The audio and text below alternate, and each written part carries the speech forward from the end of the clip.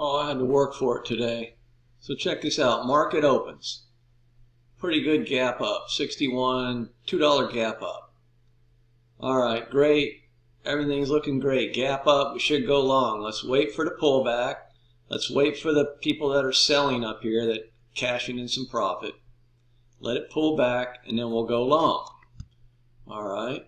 Not on the SPY, but on NVIDIA or AMD or something that's going to act just like the SPY. So that's what we did. And here's what happened.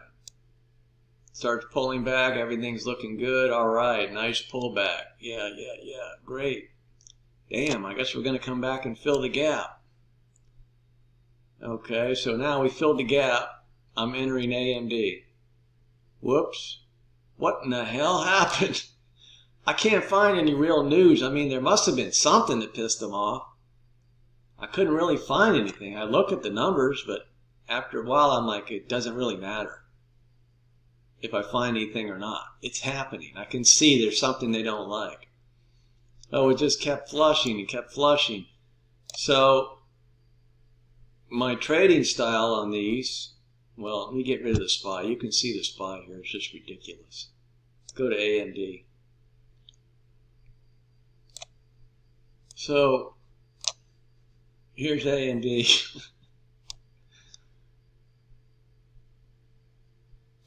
Like I said, look, gap up, go long. That's the Mayor Barack trading that way. It doesn't work. You can't just do that. That's why they would have taken it long up here and just set their stop down here and waited, and they would have got stopped out. Oh well, but they do that every day. I'm not doing that every day. So my style is I have to buy on a pullback. I don't like big stops. I buy on a pullback, like I buy like right here, and I normally would stop it out here. But lately I've been doing averaging down. Because these stocks almost always bounce. Well, it didn't bounce today. I mean, I should have known. I haven't been doing averaging down very long. I used to just stop out. So I would buy a stock here, start to run up. Normally I would have taken profit actually right here and been done with it. And if it came back down under here, I would have just stopped out.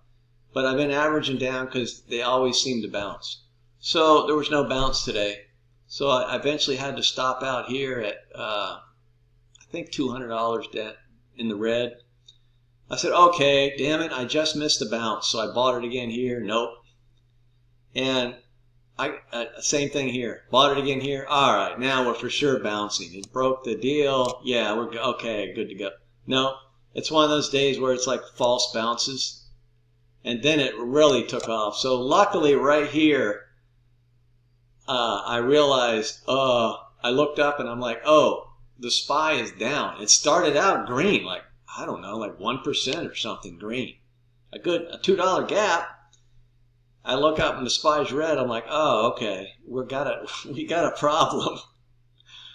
At this point, I'm down $400. So I had to work for it today. Look at all these trades.